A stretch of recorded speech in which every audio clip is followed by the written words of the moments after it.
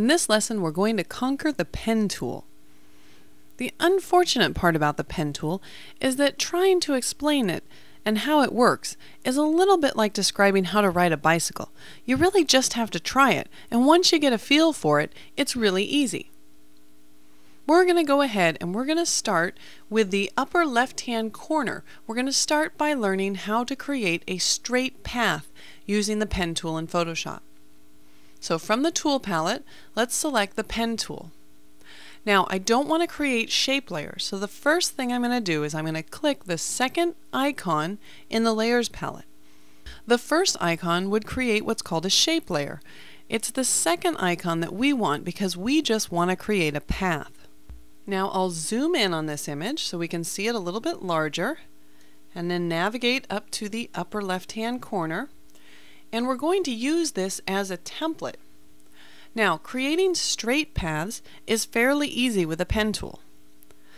If you click on the first square and release the mouse, then you can move the pen tool to the second square down near B and click to draw a straight line.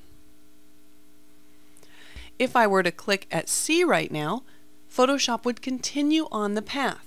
I don't want that. I want to create a separate path at C. So we need to learn how to end a path.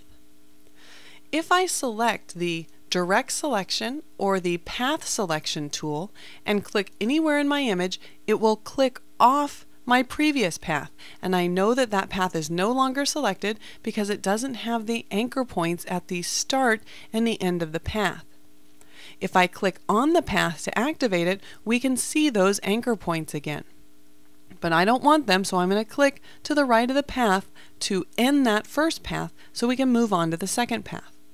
Now let's go ahead and select our pen tool again, click at C, and then click at D to create a path.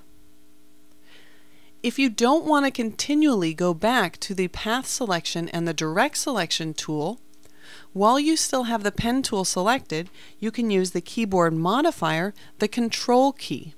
The Control key on Windows or the Command key on Mac will temporarily give you the path selection tools so that you can click in your image away from the path to deselect it. If I wanted to modify this first path, then I would go ahead and select the Direct Selection tool, and I could click on the path itself, in which case I could move it or reposition it, or I can click on the endpoints or the anchor point of the path. As soon as I click on the anchor point, it fills in so that it's not a hollow anchor point but a solid anchor point, and then I can move or reposition that anchor point.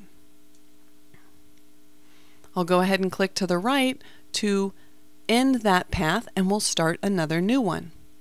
I'll select the pen tool and I'll click at E. Then I'll hold down the Shift key because that's going to constrain my path to 45-degree angle. I'll click at F, down at G, up at H, and then at I. To end my path, I'll hold down the Control key, Command key on Mac, and go ahead and click away. If I select my Direct Selection tool, I can click and drag to select more than one anchor point. For example, I just clicked and dragged up at the top of this first path, which selected the anchor point at F and the anchor point at H. Then I can move or reposition those two anchor points, and they'll reposition in tandem. I'll go ahead and move them on top of F and H. If I click on the anchor point at G, I can go ahead and reposition that anchor point. If I click on a line segment, I can go ahead and reposition that segment. So if I want to reposition the segment between F and G, I'll click on that line and drag to move it. Okay, let's go ahead and move down to J, K, and L. I want to select my pen tool again, and I'll click first at J, then at K, then at L. When I position my cursor back on top of the first anchor point that I clicked, you'll notice that the icon for my pen tool changes, and I get a little 0 or a little O next to the pen tool. That tells me that if I click I'll close the path. So if I click with the pen tool, when I see that little circle next to it, that will close my path so that I now have one solid path. If I select my direct selection or my path selection, I can click to alter the line segments or change them, or I can click on an individual anchor point and reposition it. Let's go ahead and try that again. I'll grab my pen tool and I'll start at the topmost anchor point here of the star, and I'll click around the star. Again, I'm clicking, not clicking and dragging, just clicking around the star until I find myself at the starting point, in which case when I position my pen tool on top of that first anchor point, I'll get the little circle icon. I know that I would close the path if I click now, so I'll go ahead and click, and sure enough I get a closed path that I can then click and change.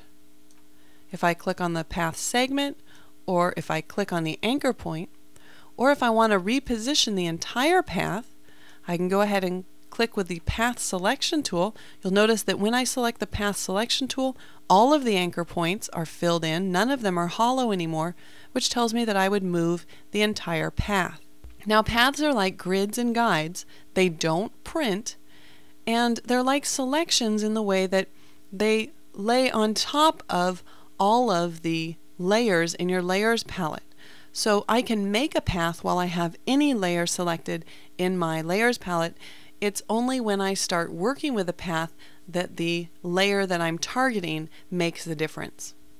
Okay, we've now completed 5 different straight paths. We've got 1 here, 2 here, 3, 4, and 5. And you'll notice that Photoshop is keeping track of all of these paths. You've got what's called a work path over in your Paths palette. If we want to save this work path, we can either use the flyout menu, or we can just double click where it says Work Path. That brings up the Save Path dialog box, and we can go ahead and name these straight lines and click OK. And now that path would be saved with the document. I'll go ahead and click off of that path. You'll notice as soon as I do that, you can no longer see those paths. If I wanted to see them again, I would click on the Straight Lines path. We also have another path in the Paths palette that we're going to use a little bit later called Editing Paths, but we're not going to use that now. I'll go ahead and click anywhere in the blank area of my Paths palette. That will hide my straight lines, and then we'll slide over to the right-hand side of this template where we'll start creating some new paths. You've mastered the straight path, but now we're going to move on to the curved paths. Curved paths are achieved by clicking and dragging with the pen tool. So far, all we've done is clicked with it. But here we're going to click where it says A on the anchor point here, and we're going to click and drag up to the red dot. What that does is it starts the direction of the curve in an upward direction. Then I'm going to click and drag at B down towards the red dot. You can see that we've created a curve that starts up and is now going down. If I click and drag up at C, I get the bottom part of the wave, and then if I click and drag at D, I get the top part of the wave. So it's very easy. By clicking and dragging, you determine the direction of your curve. Now I want to go ahead and end that path, so I'll hold down my Control key to temporarily access my direct selection and click in my image to click off of that path. Let's go ahead and select the direct selection tool for a minute and click back on that path. You'll notice now that we're dragging curved paths, we have these additional direction lines that come off of every anchor point. So if I click on the first anchor point, you'll see the 2 direction lines that determine the direction of the Bezier path. At the tip of those direction lines are the direction points. If I click and drag, I can change the direction or the path of the curve. I'll go ahead and leave that right back up at the top. We'll click on the anchor point at B. Now if I reposition the anchor point, you can see that that also changes the shape of the curve. So I can either click on the anchor point, or on the direction lines, or on the path. And if I click on the path, the direction lines will automatically be changed for me, just like when I click on an anchor point and change the path. Let's go ahead and click off of the path, and we'll start a new path at E. We're going to click and drag up to the red dot, but then at F, instead of clicking and dragging down to get a nice mountain-shaped path, we're going to click at F and drag up. And when we do this, we get an S-shaped path. Now we want to create a circle. So I'll hold down my Control key or my Command key to end the path at E and F, and I'll start at G. I'll click and drag up to the red dot at G, and then I'll click at H and drag down to the red dot. Then if I position my cursor over the anchor point at G, I get the pen tool with the circle, which means I'm going to close the path. And because I started this path by clicking and dragging up, there's a direction line already at this anchor point pointing down. So if I just click at G, it will automatically close my path, creating a circle. If we take a look at our Paths palette, you can see we've created an additional work path. Let's go ahead and double click on that, and we'll call this Curved Paths. Click OK and save that. It's no longer a work path, it's now a saved path with the file. Now I'm going to scroll down and over to the left-hand side again, so we can work with a combination of straight and curved paths, and also learn how to change the direction of a path. Okay, I'll select my pen tool, and I'm going to start at A. I'm going to click and drag up to the red dot. Then I'll position my cursor over B, and I'll click and drag down to the red dot. You can see the two direction lines, the one that I dragged down to the red dot and the one going in the other direction. If I want to change the direction of my path to create an M shape, instead of the standard shape, which would be starting in the other direction, it would be the bottom part of the wave. See, if I click at C right now, you can see the direction is going down. I don't want that, so I'll select Edit, Undo, and instead I need to force the pen tool to change directions. The easiest way to do that is to hold down the Alt key or the Option key and click and drag on the anchor point in the direction that you want it to go. You'll notice I'm not dragging a path right now, I'm dragging the new direction point. So let me do that again. I'll undo that for a minute. Currently the direction line is facing downward, so my next path would start in a downward motion. I want to break that, so I'm going to hold down my Option key or my Alt key, click and drag on that anchor point in the direction that I want the next curve to go. So in this case, I want it to be the other side of the M, so I'll click and drag up with the Option key selected to the red dot, and then I'll let go. Then, when I click at C and drag down, because my direction line originally started up, my path will start the upward motion of the other hump of the M, and then come down because I've clicked at C and am dragging down. Okay. Let me hold down my Control key, and that would be the Command key on Mac, and click off of that path, and we'll move on to D, E, F, and G. I'm going to start by just clicking, not clicking and dragging, but just clicking at D. And then I'll click at E because I want to create a straight line between D and E. Now at this point, I want to start a curved line. So if I click on the anchor point at E and drag up to the red dot, that will drag up a direction line off of the anchor point that we set at E. Now I'll click at F and drag down to the red dot. That's going to continue my curve until it comes down at F. Now if I were to click at G, because I've just set this direction line, I would get a curve, and that's not what I want, so I'll undo that. I need to tell Photoshop to stop making curve lines and return back to making straight lines. So I'll hold down my Alt or my Option key, and I'll click on the anchor point at F.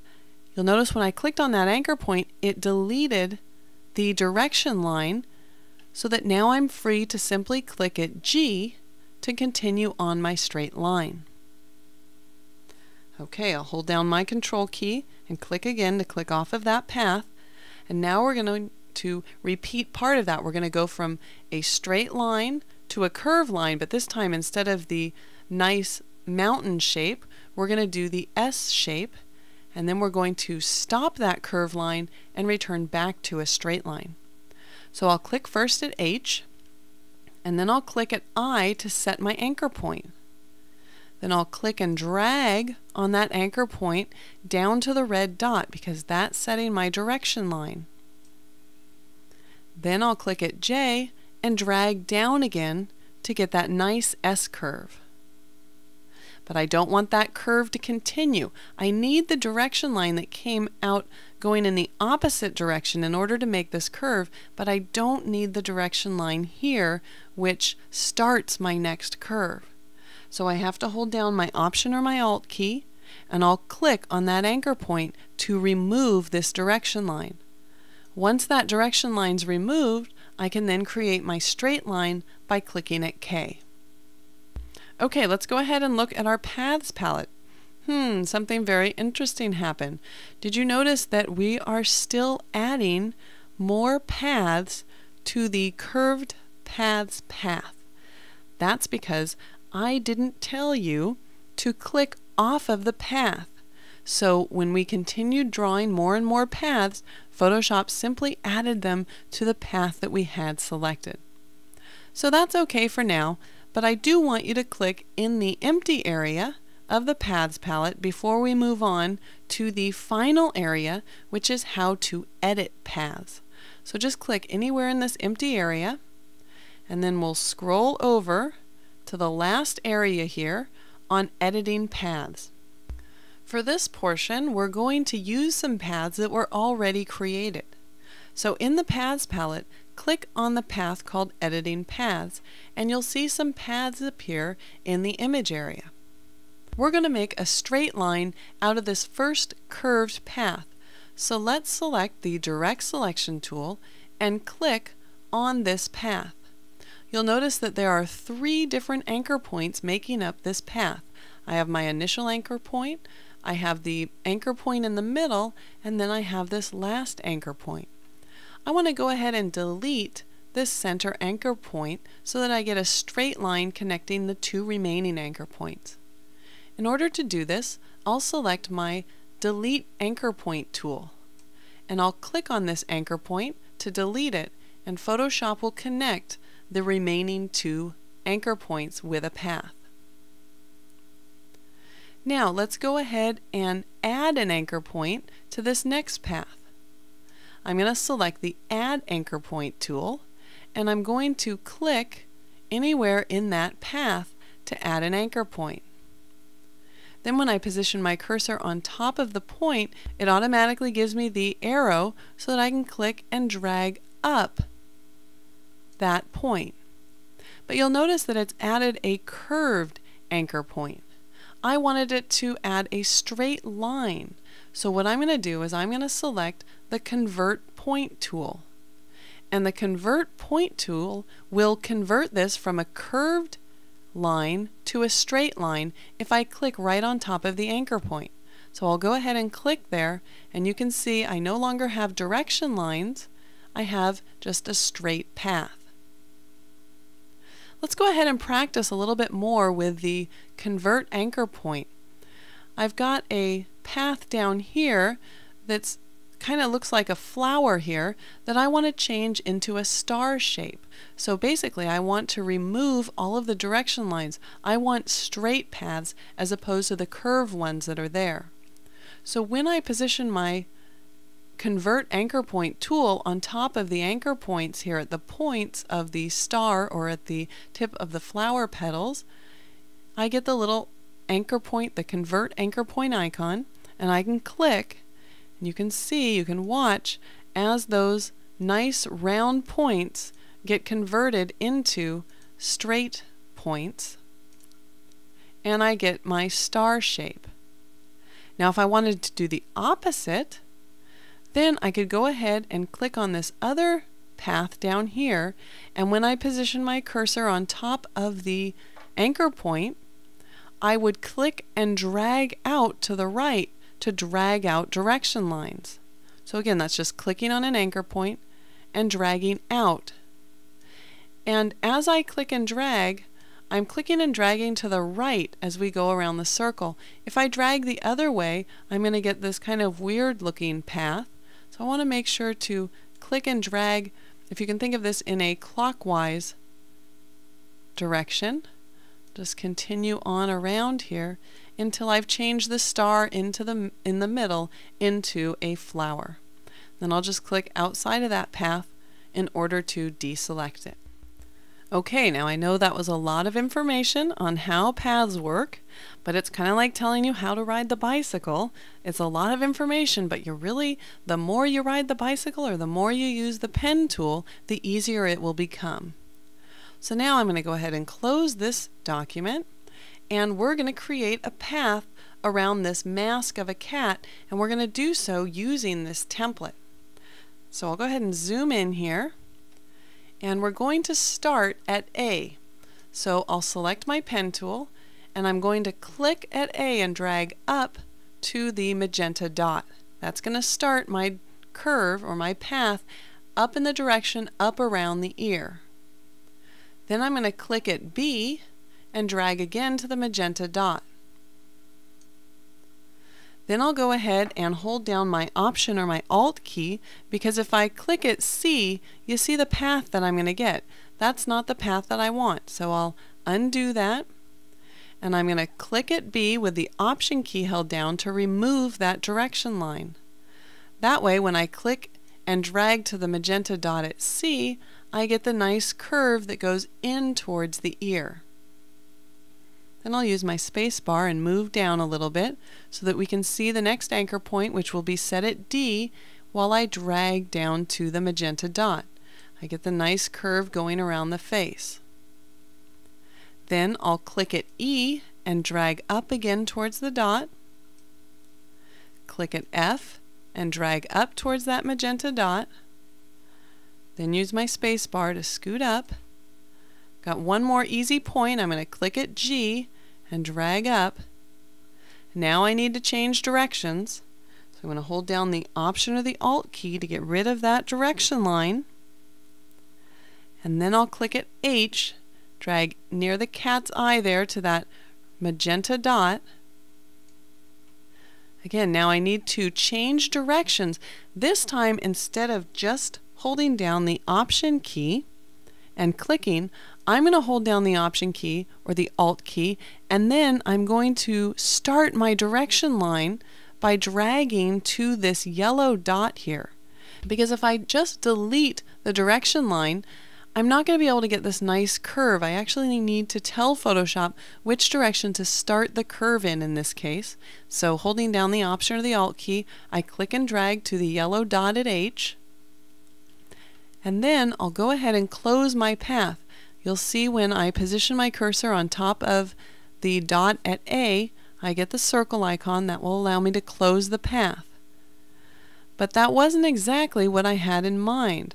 This line here, I need to edit my path, so I'll select my Direct Selection tool, click on the anchor point at A, and then I'm going to break the direction line. I'm going to tell it to not go in this direction. I need it to go in the other direction. In order to break the direction line, I'm going to select my Convert Point tool, and click on the end of the direction point. I'm going to click and drag that direction point up to the yellow dot at A, and that will go ahead and change the direction of my Bezier path so that it fits the top area here of the cat between the two ears. If we hide the template and we hide the background, you can see the path that you've created around the cat. In the Paths palette, it's called a work path. If you were going to save this path with the document, you need to double click on it and change it into a path. Otherwise, if you don't save the path and you draw another path without that path being selected, you'll lose your work path. And if you save the document without saving that path in it, you'll lose the path as well. So now that you have the path selected, we'll go ahead and click on the template layer here. I actually want to hide that, so let's click on the eye icon to hide the template. And now you can do whatever you want with this path. You might want to make it into a selection, for example. I'll go ahead and from the Paths palette, I'll use the flyout and say Make Selection, and I'm going to add a 0.3 pixel feather radius here to my selection. That just selects the cat. Now if I zoom out, we can go ahead and make a change to that. Maybe we want to go in and change the hue and saturation or the curves. I can go ahead and do that by selecting the Curves Adjustment layer, or maybe I want to change hue and saturation. I'll select the Hue and Saturation Adjustment layer, and we'll change the hue of the cat. Let's change it 180 degrees and just decrease the saturation a little bit. So you can see how handy it is to create your paths or create your outlines around your hard edge objects with these paths. When you start getting really good with the pen tool, you'll find that it's much easier to create a path than it ever was to create a selection using the lasso tool or the magic wand tool, because you have more control over the path. And at any time you can go back to the path. I'll zoom in here, and you can make adjustments to the path. So if it's not at the exact spot that you want it, you could select your Direct Selection tool, click on that path, and then change the direction lines or change where that point is on the path in order to refine that path, which is very difficult to do with a lasso tool. It's also very difficult to make really nice straight or curving edges by hand without using the pen tool to create these Bezier paths. Just as you can turn a path into a selection, you can also turn a selection into a path. So for example, if I grab the Magic Wand tool and I click inside the area of the mouth here, of the cat's mouth, and maybe I need to increase my tolerance here a little bit. Let's increase that to about 45, and then I will click again. That will select the entire area here inside the cat's mouth. Well, just as I could turn a path into a selection, I can turn this selection into a path. I can use the flyout menu and select Make Work Path. I give the work path a tolerance. The lower the tolerance, the more accurate the path will be, but the more points that Photoshop will add. The number of points isn't nearly as important as it used to be. Every one of the points that you add, or the anchor points that you add, is 7 lines of PostScript code. So when printers didn't have very much RAM, you didn't want to create paths that had hundreds and hundreds of anchor points. But for an instant like this, there's a very small path that it's going to create. It won't put too many points on that path. So I'm going to go ahead and decrease the tolerance to 1 and then click OK. You can see that Photoshop has created a work path out of that selection. Now I would probably have to go in here and just refine the path a little bit.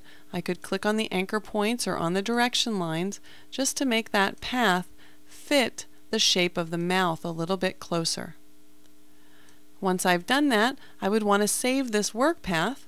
Go ahead and save this as mouth. And that would save my path. That way I could use this path later. I could go ahead and load it up as a selection. In fact, I might want to load it as a selection right now. Instead of using the flyout menu, I'm going to click the selection icon down at the bottom of the Paths palette to load that as a selection so that I can return to my hue and saturation adjustment layer and fill the mouth area with black, just in case that hue and saturation is colorizing that area. So I'll select Edit and then Fill, and I'll fill this with black at 100%.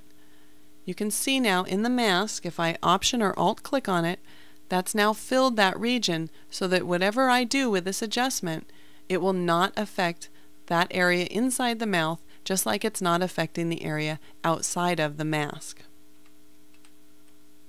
And once you've created the path, you could also drag this path to another document if you wanted to use this shape as a vector mask like we did in the previous lesson.